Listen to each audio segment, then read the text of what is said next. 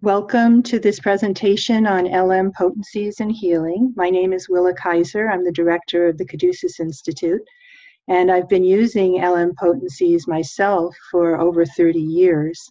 I started using them right away when I was a student of homeopathy back in the very early 90s, and I read the 6th edition of the Organon and sounded pretty good to me, so started using them right off the bat in my practice, and have continued to use them. So I'm happy to be sharing them with you today.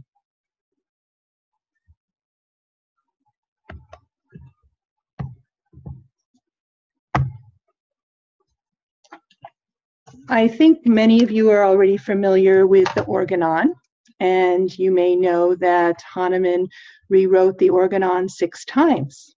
And the LM potencies were not described until the 6th edition of the Organon. But already during the 5th edition of the Organon, Hahnemann was already convinced that remedies should be put in water. And I want to read you a quote. This is actually from Chronic Disease in 1837. Hahnemann said, "Experience has shown me, as it has no doubt also shown to most of my followers, that it is most useful in diseases of any magnitude to give to the patient the powerful homeopathic pellet or pellets only in solution, and the solution in divided doses. In this way, we give the medicine dissolved in 4 to 8 ounces of water without any addition. In acute and very acute diseases, every 6, 4, or 2 hours. When the danger is urgent, even every hour or half an hour, a tablespoon at a time. Weak persons or children, only a small amount of a tablespoonful may be given as a dose. In chronic disease, I have found it best to give a dose, e.g. a spoonful of a solution of the suitable medicine at least every 2 days, usually more every day." So by this time, Hahnemann was already saying remedies really should be put in water. They're much better that way. And we're going to get into some of the reasons why. Then Hahnemann finally finished his 6th edition of the Organon, which he considered to be the most nearly perfect of all. So he was a constant scientist and always trying new things and experimenting and seeing what he thought would work best. And he really felt that these new potencies that he had developed were the most nearly perfect. A little bit more from this quote in paragraph 246. He said, "What I said in the 5th edition of the Organon in a long footnote to this paragraph, with the purpose of preventing these untoward reactions of the vital force, was all that my experience permitted me to say at that time. But for the last 4 or 5 years, thanks to the modifications by which I have perfected previous procedures, all these difficulties have been completely removed. The same well-chosen medicine can now be given daily, even for months if necessary. In the treatment of chronic disease, if the lower degree of potency is used up in 1 or 2 weeks, one proceeds in a similar way to a higher degree. The new method of dynamization to be explained later, the medicine is administered beginning with the lowest degrees." So he really had a big change in how he wanted to prepare remedies, and how he saw so few really had a reduction in the aggravations once he started using LM potencies, which is why he developed them. So in paragraph 47, he goes into how you really need to change the potency every time you use it. He says, "It is inadmissible to repeat even once exactly the same dose of medicine without modifying it." And in this case, it's modifying through succussion, let alone many times. The vital principle does not accept such identical doses without opposition, i.e., without bringing out other symptoms of the medicine, symptoms not similar to those of the disease being treated. The previous dose has already completed the transformation of the vital principle expected of it, and a second unmodified dose of the same medicine, identical in degree of dynamization, is consequently no longer able to work exactly the same effect upon the vital principle. Now the patient can only be made sick in a different way by such an unaltered dose, basically more sick than before, because now the only symptoms left to act are the medicinal ones that are not homeopathic to the disease. Therefore, no progress toward cure, but only a real aggravation of the case can result. So basically he's saying, not only do you need to put it in water, but you also need to change the potency slightly each time, basically by succussion, or else you're going to cause aggravations. So he says, but if one slightly modifies the potency of each new dose by dynamizing it to a somewhat higher degree, the sick vital principle allows itself to be altered further by the same medicine without ill effect, and thereby be brought nearer to cure. So he's emphasizing these 2 points, basically that remedies should be put in water, and that also you should never give the same dosage exactly the same, that you need to modify the potency, which would be by succussion. Now in paragraph 48, he goes into a little more detail and talks about potentization and succussion, what we call succussion. For this purpose, the medicinal solution is potentized anew each time before it's taken, with about 8, 10, or 12 succussions of the bottle. Now, as we'll talk about later, that many succussions for sensitive people may be too many, and this is what the real beauty of working with LM potencies is that you're able to really adjust according to the sensitivity of the person. The patient should take 1 or increasing progressively more coffee spoons or teaspoons of this as follows. In chronic disease, daily or every other day. In acute diseases, every 6, 4, 3, or 2 hours, etc. So this is similar to what he had said in that earlier quote from chronic diseases. So basically, LM potencies are good for giving as a daily dose or every other day, although in acute conditions you can do it more often, and that the remedy should always be potentized or succussed in between doses. Now, why did Hahnemann feel that he needed to make a change and start developing these other potencies? What he was finding was that with C potencies, probably due, according to him, to the amount of succussions that are in a C potency, that C potencies tend to bring about aggravations. So if you think about, if you know how C potencies are made, where 100 drops, 1 drop of the tincture to 100 drops of water, then it's succussed a bunch of times, and then you do that again, succussed a bunch of times, then you do that again, you know, to get up to, for example, a 30C. You would be doing that 30 times. Whereas with LM potencies, you're using a little bit of substance and much more water and fewer succussions. So in paragraph 270, Hahnemann describes this and says, according to my earlier instructions, a whole drop of liquid in the lower potency always had to be added to 100 drops of wine spirit for further potentization, but meticulous experiments have convinced me that this ratio between the quantity of the dilutant and that of the medicine being dynamized, i.e. 100 to 1, is far too low to develop the medicinal substance properly and to a high degree with a large number of succussions unless force is used. Whereas if one takes a single globule, 100 of which weigh a grain, and dynamizes it with 100 drops of wine spirit, then the ratio becomes 50,000 to 1, indeed higher than that, because 500 of such globules cannot completely absorb 1 drop.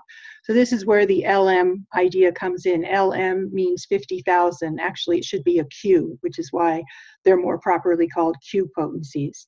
but the idea is that the dilution factor, instead of being 1 to 100, as in a C potency, is 1 to 50,000, because we're just using 1 drop on, we're just using 1 little globule of this 3C and put it into wine spirits, etc. In this much higher ratio between dilutant and medicinal substance, a large number of succussions of the vial filled to 2/3 with wine spirit can bring about a far greater development of power. When the ratio of dilutant to medicine is as low as 100 to 1, if very many succussions are, as it were, forced into it by a powerful machine, we obtain medicines that, especially in the higher degrees of dynamization, act almost instantaneously, but with intense, even dangerous violence, particularly on delicate patients, without bringing about the permanent, gentle counteraction of the vital principle. But my new method produces medicines of the highest power and the mildest action, which, if well chosen, heal all the sick parts of the organism. Using these far more perfectly dynamized medicines, one can, in acute fevers, repeat the small doses of the lowest degrees of dynamization, even at short intervals, and with medicines of long action, such as belladonna. And in chronic diseases, one can best proceed by beginning the treatment with the lowest degrees of dynamization, and if necessary, continue to the higher degrees, which are increasingly strong, but always act gently. So this is another difference with LM potencies, is that we start with an LM1, then we go to an LM2, then we go to an LM3, rather than this jump that you have in the C potencies, a 6C, a 12C, a 30C, a 200C.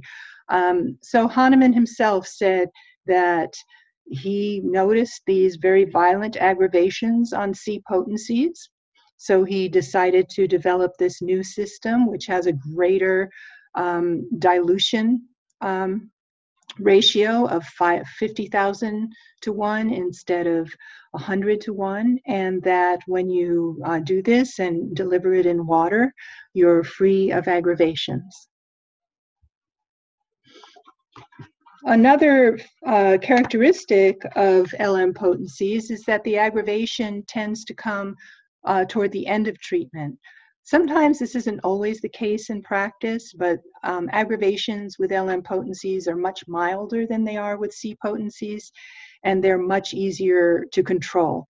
There's so many different things you can do, and when I get into showing you the how to make remedies, you can see that you can basically play around with the number of succussions, with the number of cups of dilution. They're just so flexible, rather than giving a single dose of a high potency of a C and then just having to wait and see what it does. So in paragraph 280, Hahnemann says, one continues to give a medicine as long as it continues to benefit the patient and does not give rise to any troublesome new complaints. And one gradually increases the dose until the patient, while feeling generally better, begins once again to experience one or more of his old original symptoms to a moderate degree. If the remedy has been modified each time by succussion and the very moderate doses have been gradually increased, this return of old symptoms indicates that cure is imminent and that the vital principle has almost no more need to be affected by the similar medicinal disease, meaning the remedy, in order to stop feeling the natural disease. And that, now more free of the natural disease, is beginning to suffer somewhat from a homeopathic medicinal disease, otherwise known as a homeopathic aggravation. So I've definitely seen both in practice. I've seen people who are sensitive and have had somewhat of an aggravation in the first few weeks of a remedy, but it usually passes quickly, and they can either stop taking the remedy for a while, or put it in a second or third cup of water, or use fewer succussions, and then get through it very quickly and very easily. So why isn't everybody using LM potencies? It's obviously a mystery, because Hahnemann himself said that this was the best method and here's why, and he was absolutely convinced. Well, the reason is the 6th edition went missing for quite a while, And it's not exactly clear what happened. It had something to do with his wife, Melanie Hahnemann, who was with him at the time. Hahnemann had two wives. His first wife he had a bunch of kids with, and then she died and he became a widower. And then Melanie came into his life. So this was really the most beautiful time of Hahnemann's life. After Melanie came into his life, this happened when he was already 79 years old, if you can imagine. Melanie at the time was 35 years old, and she left Paris and disguised herself as a man and traveled across Europe to meet Hahnemann. And at that time, he was already, as I said, 79 years old and almost a recluse. He became his patient, his student, and eventually his wife.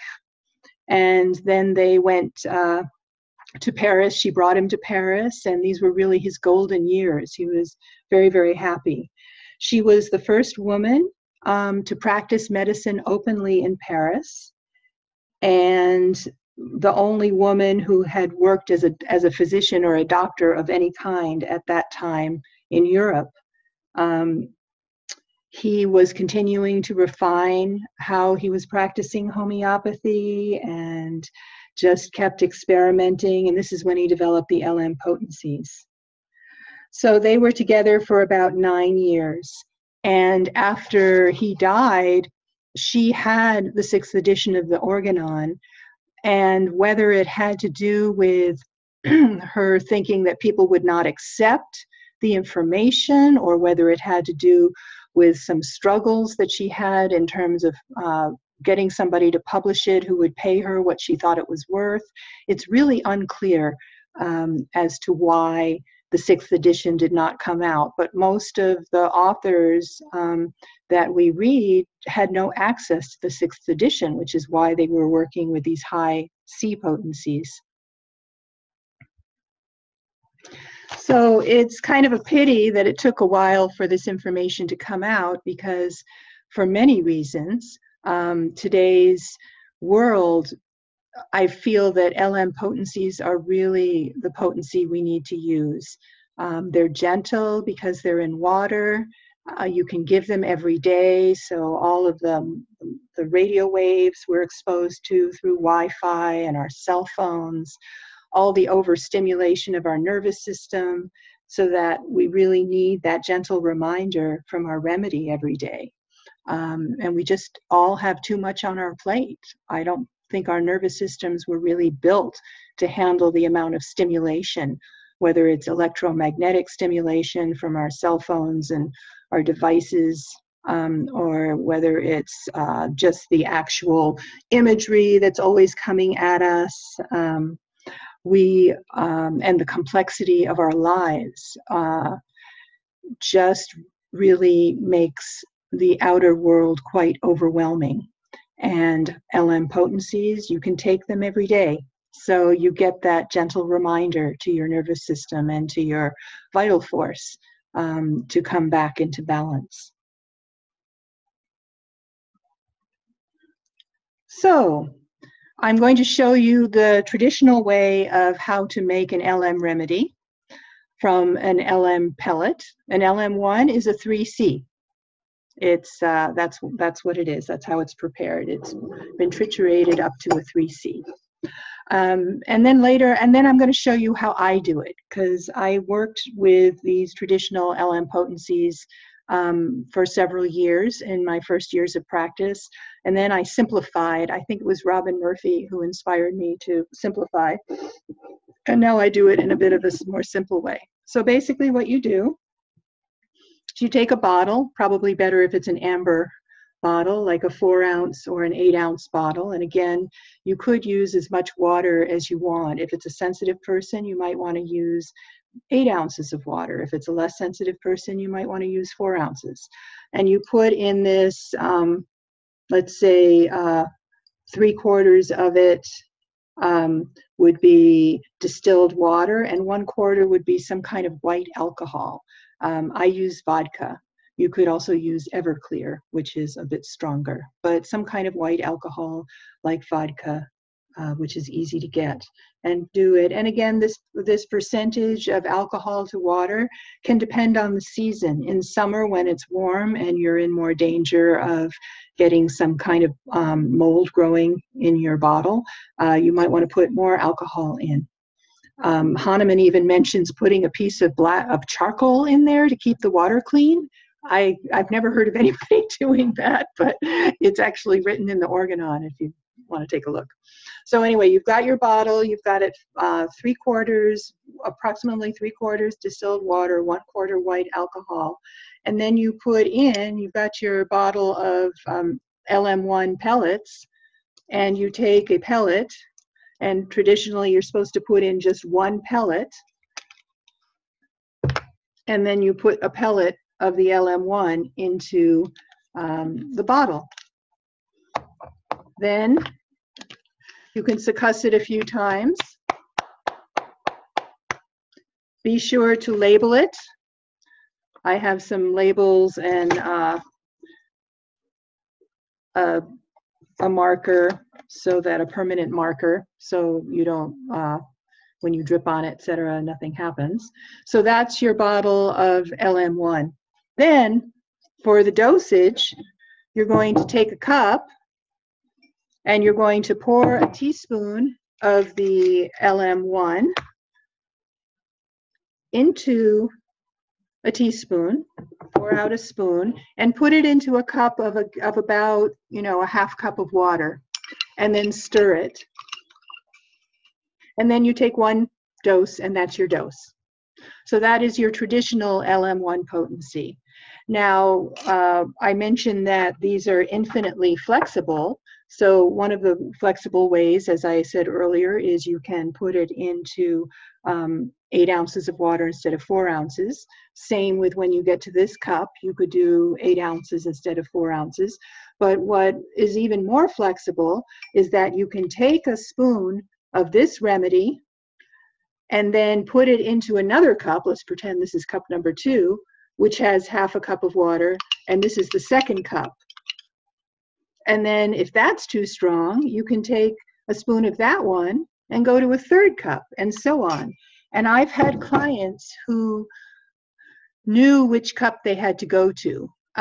They would know that if they did the 4th cup, it was too strong, but the 5th cup worked for them. So there are people that are very sensitive, and if you work with them this way, you can get to a point that they don't have any aggravations, but they're actually getting improvements from the remedy.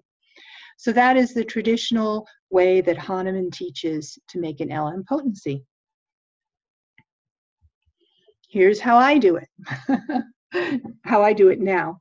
So instead of giving people remedies in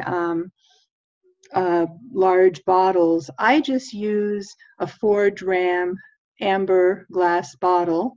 I put the same kind of percentage of water, about 3/4 water, 1/4 vodka, and then I put in a pellet, or I sometimes put in a few pellets, but you're supposed to only put 1, but I like to put in a few pellets in there. Then I use this, which is an orifice reducer. I used to use eyedroppers, but when people are putting the eyedropper in the bottle and putting it in their mouth and putting it in the bottle and putting it in their mouth, it's a great way to get contaminated. So now I have switched to these orifice reducers these past few years, except for my long-term clients who complain that they don't like them, that they want the dropper. So I keep both in stock. So basically this orifice reducer goes on the top, and you push it down in there, and then again label the remedy, and then you can succuss it. So that's how I do it. And with this method, you can still go ahead and use a 2nd and 3rd cup, But in that case, I use less water in the cups. I just have people put, an eighth of a tablespoon, or, an eighth of a cup or so of water. So that would be like 1 to 3 tablespoons of water, and just put a few drops of the remedy. Just tap it. The way these orifice reducers work is if you tap the bottom, it comes out. So you can tell people, to succuss their remedy however many times. Again, how many times they succuss the remedy will determine how strong it is. So if it's somebody who is sensitive, they might only succuss it 2 or 3 times. I generally, my norm is 5 times. But you have them succuss it, and then they can just drop the drops into their mouth, 2 or 3 drops, or if they need to put it in water, they can just put it into a cup. So that's how I do it. I didn't notice a big difference in how people responded when I started doing it this simpler way. It's easier to send people, because I do a lot of online stuff. It's easier to send people remedies this way. It's easier for them to take it, to not have to go through the rigmarole of cups and spoons and all that every time they want to take a dose of their remedy.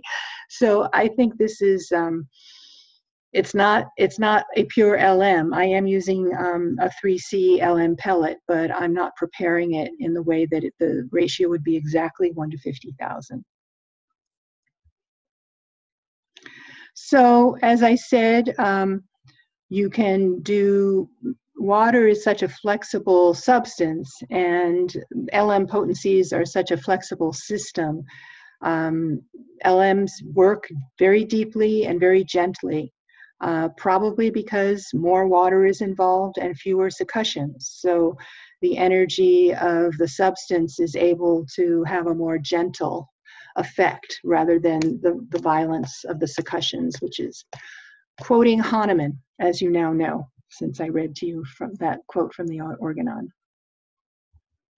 So I wanted to talk a little bit about water as a receiver of energy, because, and this is now going beyond what the Organon says, and I'm just going into some things that I think are important about healing, and why, LM potencies work so well.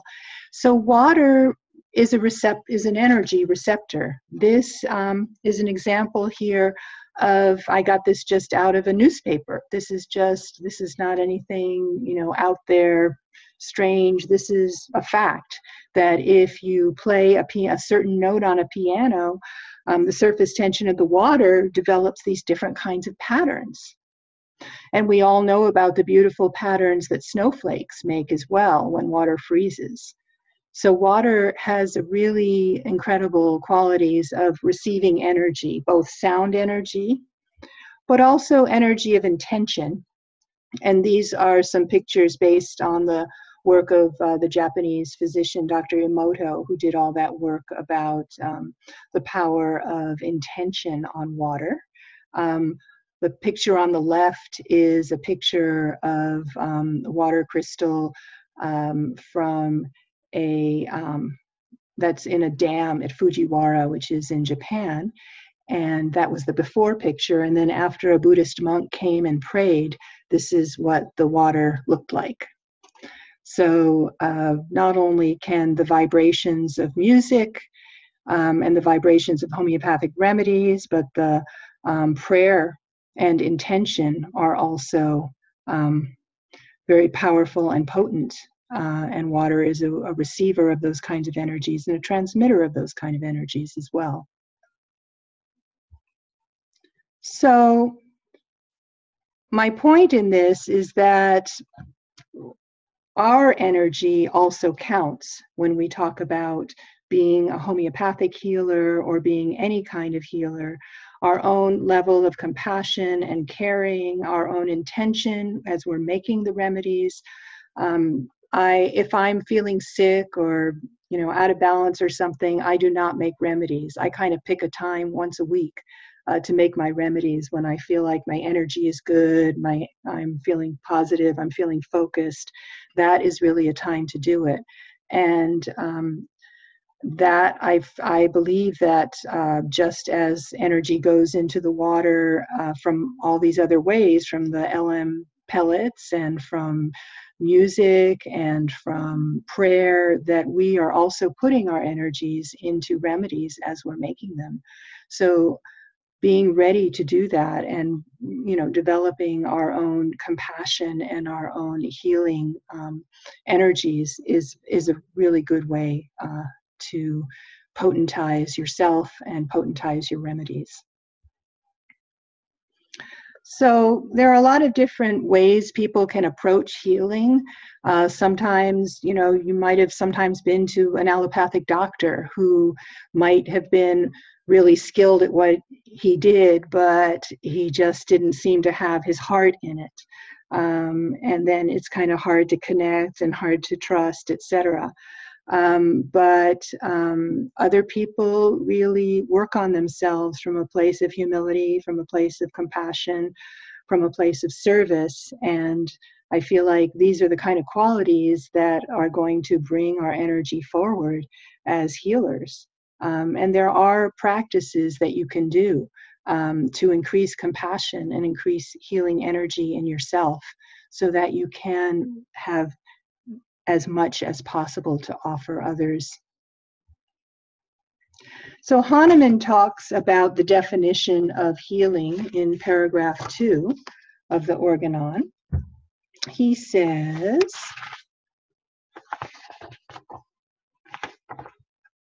the highest ideal of therapy is to restore health rapidly, gently, permanently, to remove and destroy the whole disease in the shortest, surest, least harmful way, according to clearly comprehensible principles. So we're trying to restore an energy system back to its natural state of vibrancy and health. Homeopathy, as you, I'm sure, know, is an energy medicine. And so working with energies, we need to be aware that we're working with energies, with the energies in our clients and in our own energies as well. It's interesting because, as you become more experienced talking to clients, a lot of times I can already, like if a client calls and has a question about how often they should take a remedy or something like that, it's not like a follow-up, but they're just talking. And I can hear in their voice whether they're getting better or not. There's something that changes. There's kind of like an extra resonance or more energy or more brightness. I don't know how to describe it, but you can hear it. You can see it, you can hear it, and you can be attuned to it. And you also, of course, need to do all of the traditional homeopathic things of writing everything down and evaluating and everything. But you also can, excuse me, I'm just stopping somebody's video here. You also can use these other kinds of ways of perceiving what's going on with a client. So I'm going to talk a little bit about the precursor to homeopathy. Maybe you have heard of Paracelsus. Paracelsus was a 16th century physician, and he was an alchemist, mostly because he was making his remedies using plants and doing it according to astrology and preparing them in very specific ways to really extract the three parts of the plant and then put them back together again, which was a kind of way that he potentized plants. So he was working with the planets, with the stars, with the signatures of the plants that he chose to potentize. As an easy example, garlic, which of course is very pungent and is a great antibiotic, is associated with the planet Mars. And Mars is a planet of war and defense. So herbs like echinacea and garlic that are good for the immune system are associated with Mars. So we would, he would make remedies associated with the planet to kind of strengthen their energies, things like that. So Hahnemann borrowed a lot of Paracelsus's ideas but never sourced them, because Hahnemann was creating what he wanted to consider, a high-tech, modern kind of science. He was, like one of those people who would be in Silicon Valley, like right on the cutting edge of everything. And so he was not into sort of sourcing these old hermetic ways of doing things, even though he was using those methods. And if you want to learn more about this by reading a book, I put a book down here called The Life and Doctrines of Paracelsus by Franz Hartmann, who was a homeopath. And that can give you a little bit of information if you're interested in the link between Paracelsian plant alchemy and homeopathy. So Paracelsus taught that sickness and health in the body relied on the harmony of humans and nature, the microcosm and the macrocosm, and that we can choose remedies accordingly. So you can imagine, these days we are so out of whack with nature, how, tuning into these kind of natural forces and planetary energies and the elemental energies of water and fire, etc., is a real way of grounding and healing.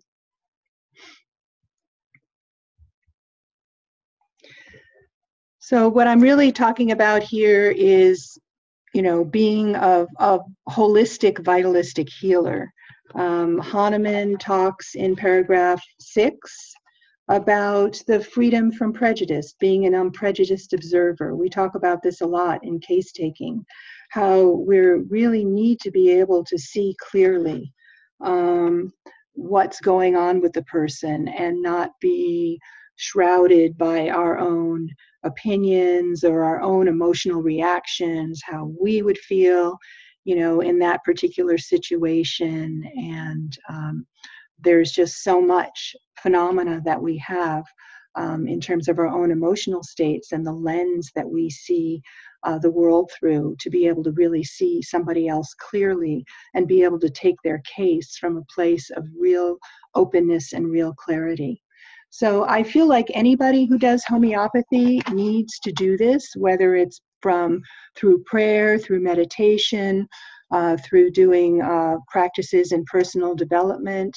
But I really feel strongly that all homeopaths need to do this to be able to really perceive the clients clearly and to be able to, put healing energy into what they're doing. So Hahnemann mentioned it in terms of unprejudiced observer, etc. And these days, there are many different methods and ways, but it is the thing that I see after 25 years of teaching, what I see that people really need to develop, aside from learning the organon, learning materia medica, etc. They really need to focus on that personal development side.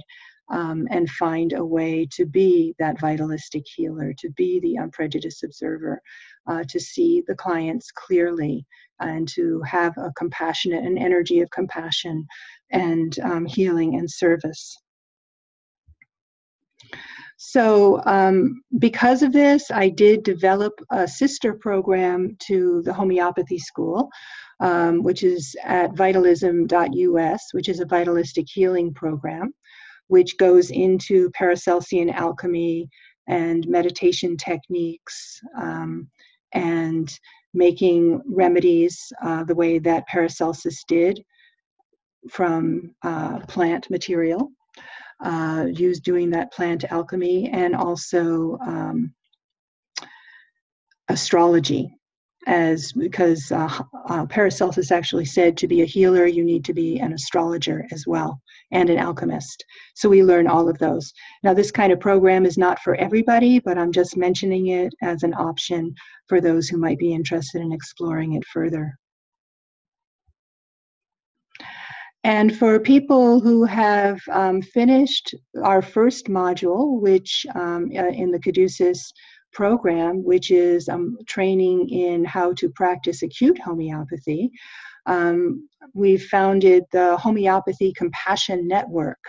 And the purpose of this is to empower everyone in their own communities to do outreach work with the homeless, with the underserved, perhaps in drug treatment programs, perhaps in foster care facilities.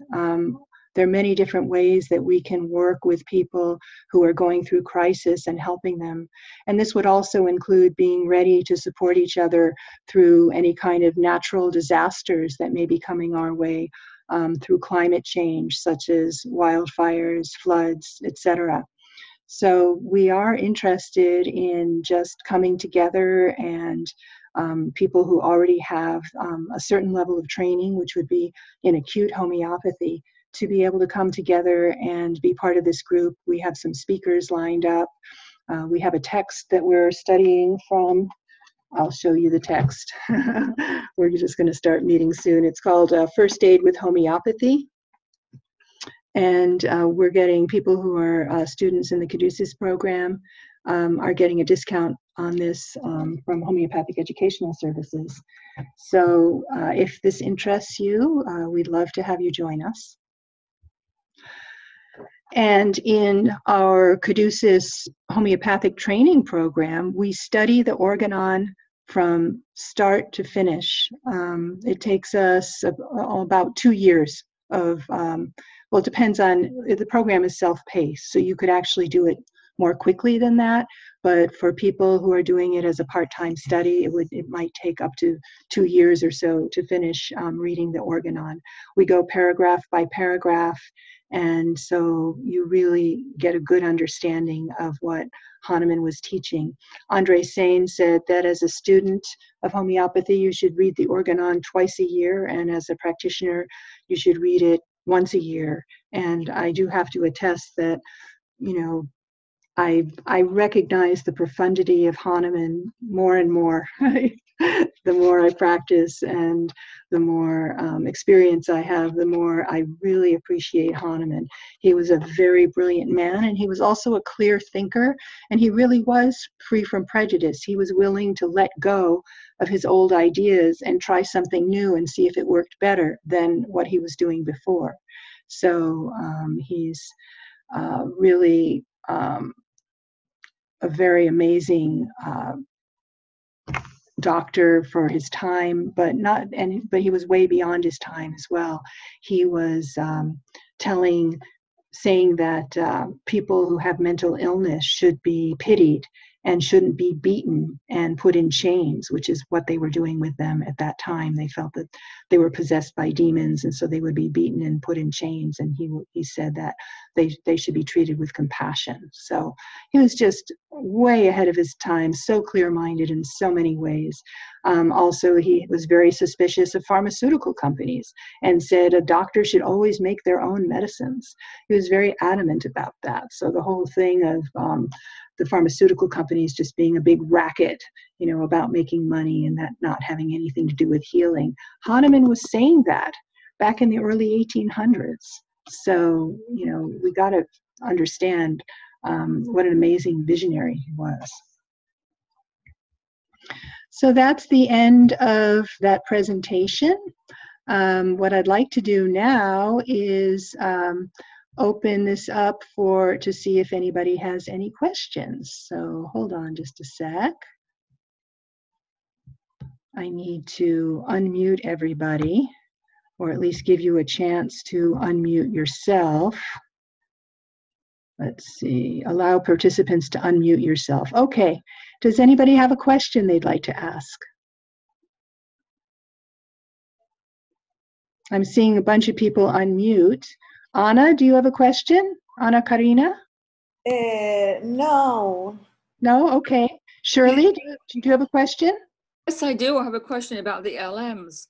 When you're taking an LM and the LM1, you know, you finish your bottle, but you need to take the LM1 again, and you're starting it anew. Mm-hmm. Is that you're starting basically with what you started with in the beginning with the first one? Is that a problem, or doesn't it matter because you've succussed the other bottle every time you've taken it, and then you start with a fresh one? Well, generally what we do is we go to an LM2. I'm going to ask people to please do not start your video. Thank you. Okay, I keep stopping them and then people start them again.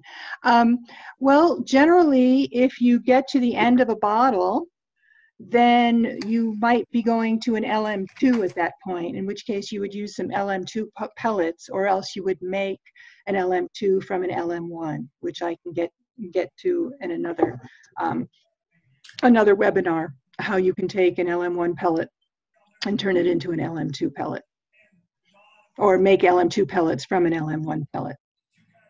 Does that make sense, Shirley? Well, it does, but I did have to keep going with an LM1 after I ran out of my first bottle. So okay, well, if you need to do that, you can just start again. Yeah, and it'll be a little different because it doesn't have all the succussions in it, but it should be fine. Okay, thanks.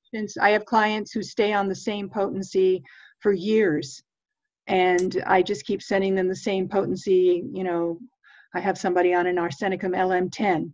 The 11 is too strong, the 10 is perfect. She uses an LM10. She uses one up every 6 or 8 weeks, and then she starts another one. It shouldn't be a problem. Okay, thank you. You're welcome. All right, anybody else got a question? A bunch of you are unmuted here. Olive, do you have a question? No, I'm just listening. Oh, okay. I guess people just got unmuted. Is there anybody else who has a question? Yes, well, this is Bob Wisgerter. Hi, Bob. Great to see you, and I'm sorry I got a situation, a little bit of a medical situation that I was involved in and got in late. Are you going to have this recording available? Yes, it'll be on YouTube. Oh, fantastic! And I will be in touch with you. By the way, what little I was able to observe, I'm really enthused. Okay, great. Marianne, do you have a question? I see you're unmuted. Yes, I do. So your LM1 pellet, are you purchasing that from a homeopathic pharmacy then? Yes. Okay, and could you do that then with an LM2, LM3, LM4? Yes. Okay. So you can actually buy a supply of one remedy in all the different potencies, and then from that you can make your liquid bottles for Correct. people. Okay. Now, for people who want to save money, you can just buy the LM1 and then make the LM2 from the LM1 and make the LM3 from the LM2. What you need for that are poppy seed pellets. But I'm not going to explain it and show it on this presentation, but there is, it's in the Organon and you can do it yourself. Or you can just buy them. For years, I just bought them. But lately, I've been sometimes making them myself. And there have been times when, because the pharmacies only sell up to LM30, and I've actually had clients who've gone beyond LM30, and I've made LM31, LM32, LM33 in a number of remedies. It's convenient to know how to do it, but you certainly can buy them. And I encourage people to support the pharmacies because there are not that many of us LM practitioners out there. So if it's easy enough for you to just buy the different potencies, I think that's what you should do. Okay. The other question I have is with your amber glass, the 4-ounce amber glass that you send out to people. How is that different than the 8-ounce in water? Well, it's not 4 ounces; it's 4 drams. Oh, I'm sorry, 4 drams. Well, it's a lot less water. Okay. So you're basically not doing probably a 1 to 50,000. You might be doing a 1 to, I don't know, 10,000 or something. It's not exactly, because the LM is really based on the amount of water. Okay, sorry about that. I just muted someone. It's not going to give you a real 1 to 50,000 ratio. Okay, and you've been using that for a long time, and that's working well for you. I've been using it for decades. Oh, okay. I mean, the first few years I did with the whole thing, and then I think, as I mentioned, I think it was Robin Murphy who said he was doing it this simpler way, and I thought, I'm going to try that. Sounds easier, and I didn't notice any difference in results, so I just decided to go with the simple way. And then you're taking that and just putting the drops into your mouth directly from the bottle then? Yes. Okay, so there's no extra No, cups. but if people need it, there can be. Okay, I got Okay. it. Thank you.